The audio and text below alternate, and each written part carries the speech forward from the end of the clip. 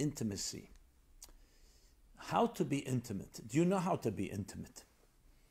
You know, the word sexuality, of course, is one that is one of the most popular words in society, probably from the beginning of time. But then there's another word called intimacy. What is the difference between the two? Are they the same?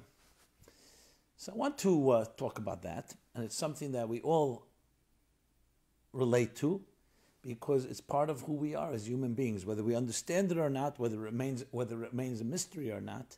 The idea of not just a relationship and not just love, but actually a sexual dimension to our love, a romantic and sexual dimension that's physical and erotic and sensual, is very much part of our existence.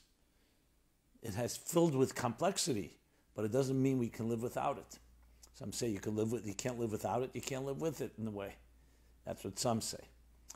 And especially in our day and age, after what they call the sexual revolution in the 60s, it's taken on all kinds of other implications and other meanings. So let's talk about that. Because you could divorce the two, sexuality and intimacy, by simply saying sexuality is far more about technique, method, pleasure. With intimacy, some people actually say, I'd rather not have intimacy in my life. Sexuality I want in my life. There are people who actually feel that it's an accomplishment if you're able to have a sexual relationship but not have an intimate one. I remember a guy telling me, he said to me, I finally mastered the art of being in a relationship, a physical relationship, but there's no commitment. I'm not committed. I may have mentioned this in a previous episode. And I said, does the woman know yet? He says, no, I hope she never finds out. In other words, I wanted to cry. He thought he was liberated.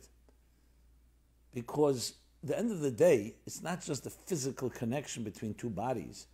We all know there's something more to it.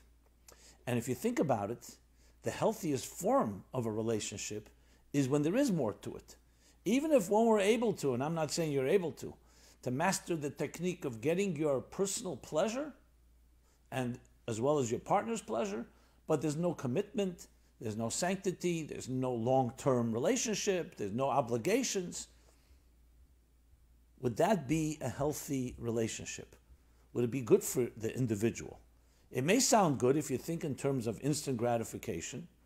You know, I got my kicks, I got my pleasure, and that's it, I move on. Why do I need to have this whole complex relationship and so on? But let's talk about the very nature of what we're addressing here. What is sexuality? So there are many theories posited out there. Many. Some say it's a byproduct of simply because nature and evolution dictates that we need to perpetuate the species. So it's an incentive to get two, male and female, the two sexes, to connect with each other because they're incentivized by the pleasure they gain. But it doesn't have any particular role to play. The main thing is that they connect. The seed of the male seed fertilizes the female egg, and you're assured that the species will continue. It's obviously quite non-romantic, and most of us would feel there's a little more to it. I care about the person I'm with, and not just I've been there physically and then we move on. And there are animal species that are exactly like that. They may never see each other again. And they do what has to be done. And that's the whole thing. The goal was met. We talked about this a bit last week. But I'm talking about it now in the sexual context, in the intimate context. So then you could say sexuality is just a word for a biological breeding. The way biology has created us, there's a male entity, a female entity. They need to come together, whether it's due to the gene pool or other reasons. We're not amoebas where we self-perpetuate. And this brings together seed and egg, fertilized, and there you go. I would say it leaves a lot wanting because you say, so that's the whole pleasure? The whole pleasure that we pursue sexual pleasure is simply a trick almost to get people to breed? You'd want to think it's more than that. And as you know, I'm not going to go with a scientific approach in the laboratory. Of course, you can break it down and turn it into physical things, chemicals, dopamine, other chemicals that arouse a person that bring that pleasure, and I'm sure you can simulate it in a laboratory. But there's something about a connection between two people that's a little more than just two machines brought together to breed a third machine. In the Bible, in the Torah, intimacy, sexuality is called knowing. Adam knew Eve. Knowing. He knew her. And she knew him. Which would suggest that it's more than just a physical act. It is a way of getting to know each other. So we can get to know each other on a superficial level. We can get to know each other on a deeper level, start speaking to each other, understanding each other's interests, how our minds work, how our hearts work, and you can actually begin to feel and long for the other. I don't just mean in a sexual way. You feel, you care. And even after male, female have sex, even after that there's a caring, there's a feeling of love and warmth. And it's not just the physical act. So that would be suggested in the word to know. To really get to know someone is more than just an intellectual exercise, it's an intimacy. That is two souls connecting. Not just two bodies giving each other pleasure. And when these two souls connect, there's something profound, and therefore it expresses itself in a physical pleasure. So the way the mystics would explain it would be that sexuality is the wrong word to use. The word is intimacy. And it's all about deep connection. And it's all about warmth and relationship. And the physical part of it is either the consummating or of that relationship or one manifestation. It's not alone. It's not divorced and separate. As much as people think it would be a good way to go because that way I would have no commitment, it actually undermines the entire experience. Because it's the experience of two souls connecting and have the potential and power, yes, to give birth to a new life. And that means you're touching something that the human being in the usual routines of our lives do not have the capacity to do because we cannot be creators. We cannot give birth to life. What is happening? That two souls in their deepest way are connecting. So there's a cognitive part of the process. Two people connect by communicating, by feeling for each other. But there's something that happens, in the words of the Bible, that two become one flesh. V'hoyu lebasar echad, one flesh. Essentially is what we call two souls mating, where they become so intertwined like one, and there's something about that oneness. We're actually not experiencing yourself and your needs being met. It turns into becoming the greatest pleasure. That's the irony. So it seems quite bizarre and quite ironic, the other way around, that people are looking, I want my pleasure, you get your pleasure, we can do it together, great. The whole point of it is that you're going beyond yourself. That's why you'll find people who are on that height of ecstasy. It's not about thinking about themselves. They just melt into a higher reality. And precisely for that reason, it's such a mystery and such a mystique. If we try to control it, or we try to understand it, or we try to analyze it, you try to own it, you lose it. Like all great experiences of awe. You don't want to own the things that elicit awe. You want to stand before them and melt and be absorbed, dissolve yourself in the greater experience. And intimacy is the deepest way of doing so. Two human beings with different interests, different backgrounds, come together and are able to transcend their differences, transcend their even individuality, and dissolve, absorbed, and melt into one. The way the mystics put it, it's actually three forces at work. It's him, her, and the divine, transcendent. It's a transcendent experience of the greatest possible way human beings can experience transcendence. And that's why it's connected to such a deep pleasure. It's not some trick of nature. It is the result of true intimate connection. Now, I'm going to use a word. You've heard the word vulnerability. What does that elicit when you hear the word vulnerable? Are you vulnerable? Most of us immediately, and I've tested this, react in a way, no, I may be vulnerable, but I don't like being vulnerable. It makes it synonymous for many of us with the word defenseless, with the word unprotected. Vulnerable means vulnerable to people, to predators and hostile forces that can take advantage of you and it can exploit you. Children are vulnerable. They need to be protected. They need to be watched over. How would you like to hear that the ultimate love and the ultimate experience of intimacy is actually the celebration of your vulnerability? It would mean that you, at your own volition, have come to understand and relate to another person, and you're ready to be vulnerable with them. Not just naked without your clothes, but naked also emotionally and psychologically and spiritually. That you're ready to allow yourself to let go.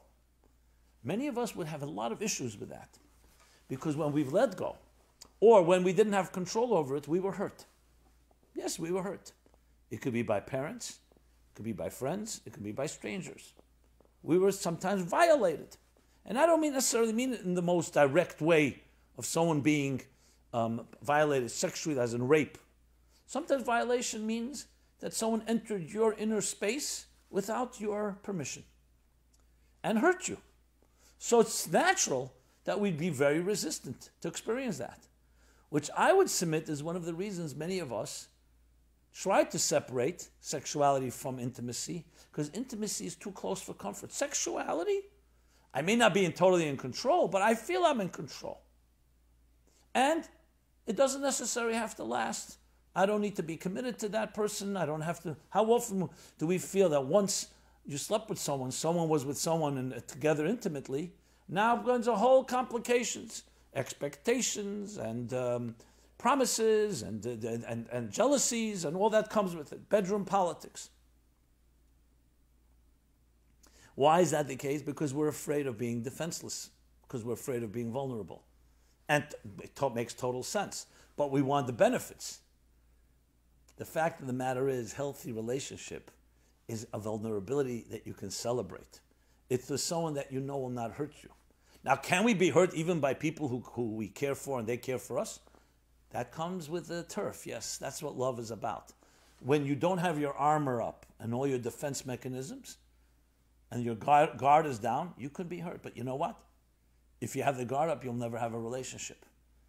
So who has not fantasized on the idea, how can I let someone in only on my terms, but not be vulnerable?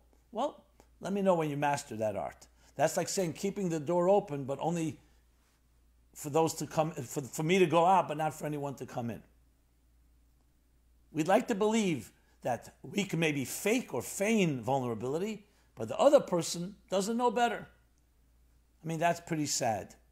So yes, I would say that what we would like to find is someone that you can be completely vulnerable with. And there's that trust, and there's always the risk. Not because the person may intentionally hurt you, because when you're opened up in that way, you are in a sense like you have no safety net. Now, I'm not suggesting anyone jump into a relationship of that nature, obviously. But that's what you're really aspiring to, because when you find that, you find God. That's when they say to love another person is to see the face of God. You're experiencing the utter and ultimate transcendence. And transcendence is not a simple matter. Throughout history, you have stories of people experiencing transcendence and they didn't come back to tell about it. Or they came back and were deeply wounded, because they didn't know how to internalize it. They didn't have that emotional and spiritual and intimate and maturity to internalize intimacy. Think a moment the difference between children and adults. Children. I don't mean in any grotesque way, but why can't children have sex with each other? I mean, besides the social mores and so on, because they're not ready for it. It's not just a sexual act, it's an emotional relationship. And it's too intense for them. They don't have the containers to be able to contain it without being overwhelmed. Hopefully we turn into adults. We've matured not just chronologically, but also emotionally. So we can contain the intensity of having an experience like that with another person. Because it's not just the act. Yes, children can exercise the act, but it's not the relationship. And that's why intimacy is actually the greatest experience in the human experience, the ability to suspend yourself, be vulnerable, connect with another, celebrate that vulnerability together. And one of the litmus tests to know that it's working in a healthy way, it's not just during the sexual act. It's afterwards and before. Intimacy is not just an act. Intimacy is a state of being.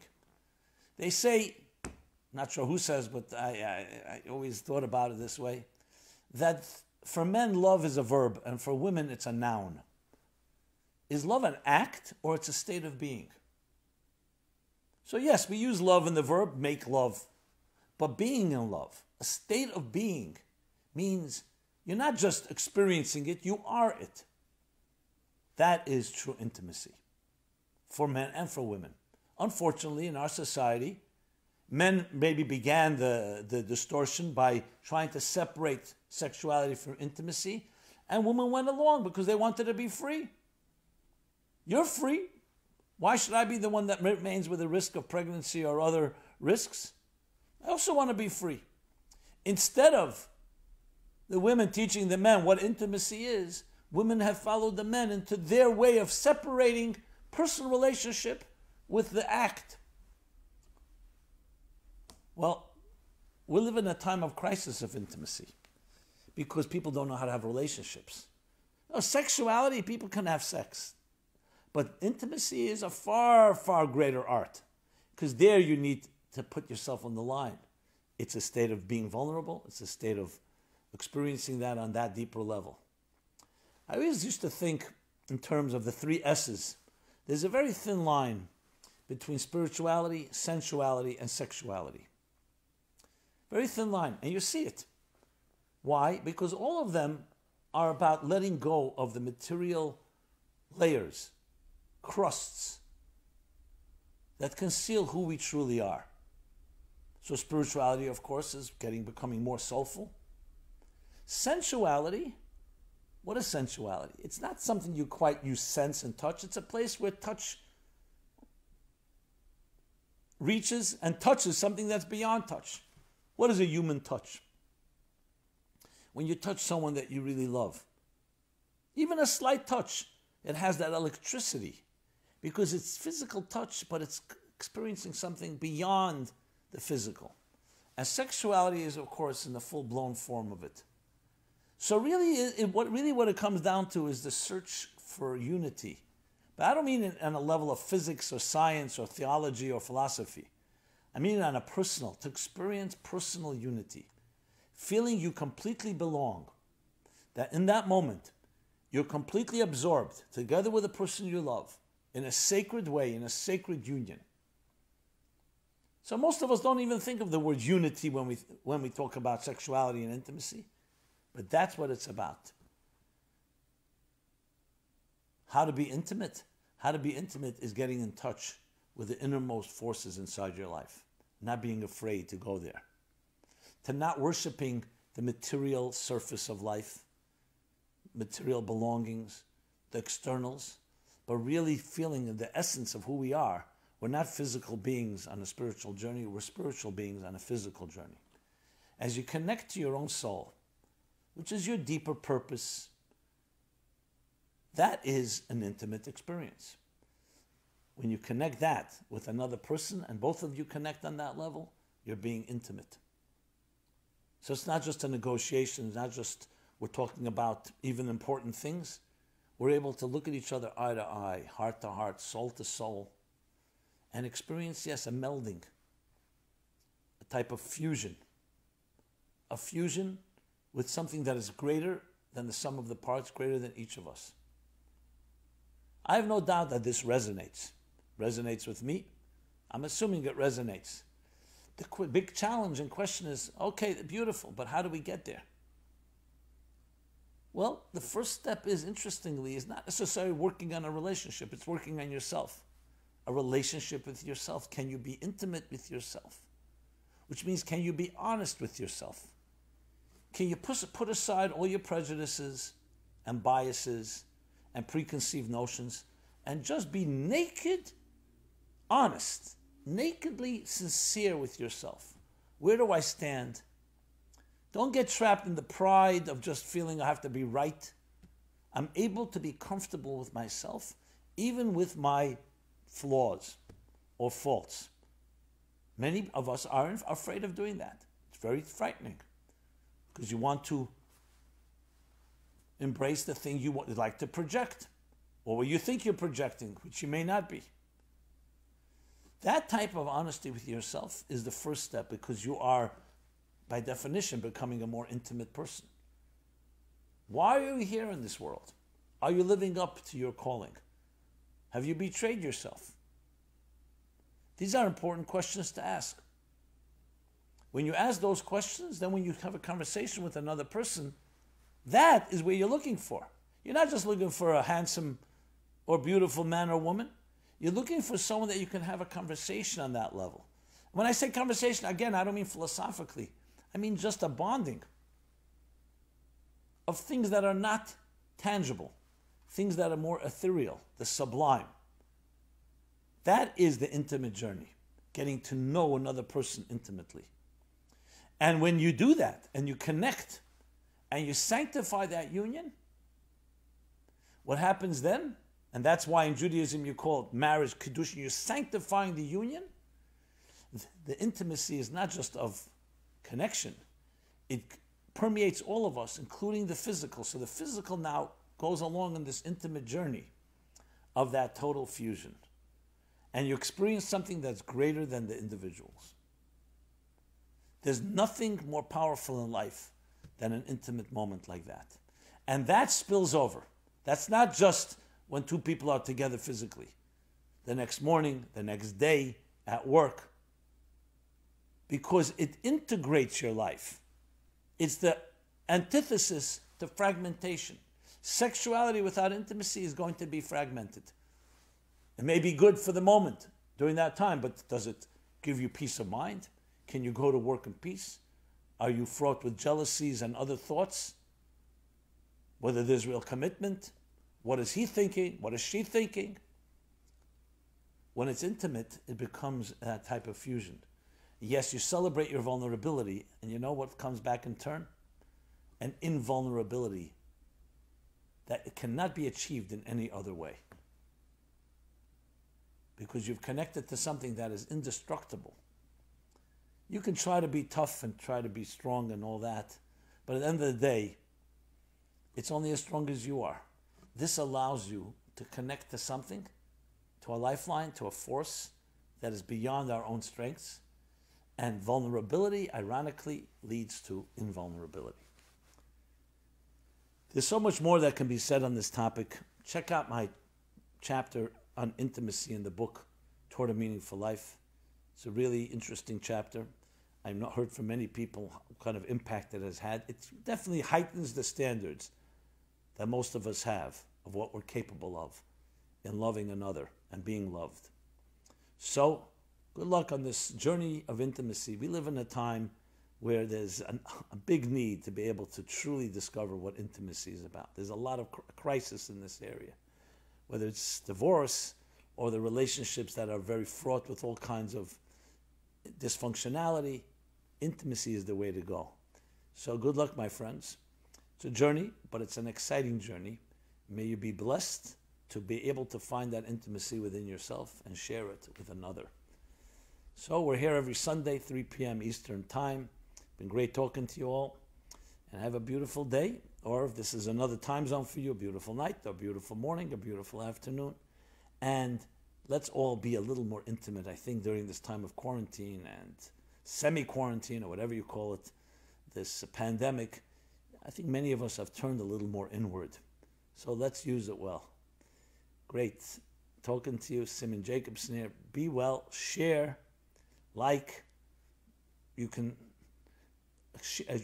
communicate with us in any way through Instagram or Facebook or YouTube, all the different platforms. Be well, guys. Bye.